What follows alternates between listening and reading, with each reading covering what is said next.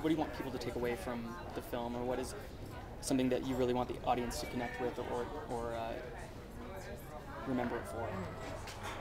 There's a lot of love in it. There's a lot of love and like this journey for self-respect and understanding and feeling that. I mean, there's a beautiful moment of like, you know, can you quote yourself about luck? Oh, feel fortunate because chances are good you actually might be. But the first part.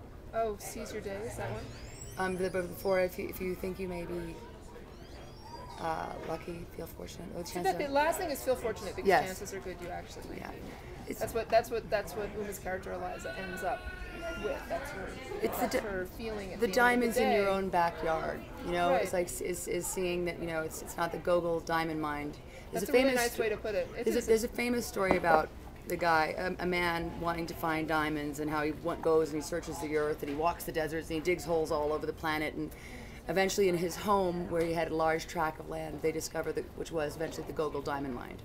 It's a famous story that, you know, the man left his home to search for something that actually was the greatest vein of diamonds ever struck in his very backyard.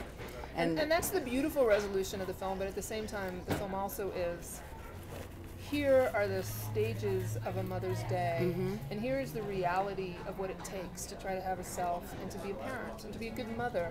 And what are those expectations placed upon a mother, and how does a mother carve out an identity and connect to the person that she always has been and still be a mother?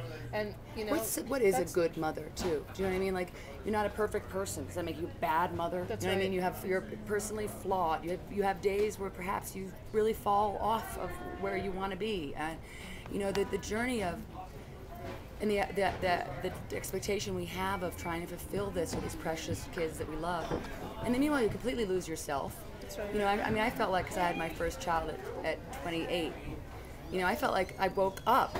You know, 3 years later, I was a 31-year-old person. I was like, what happened?